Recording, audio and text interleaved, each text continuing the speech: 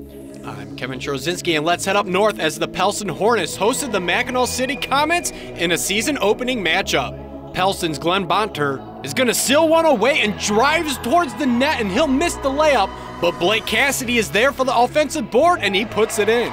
Cal O'Brien takes the handoff pass, drives the lane, splits a pair of defenders, and gets to the hole for the Comets. And the Comets trying to get the ball deep, but Blake Cassidy able to intercept the pass.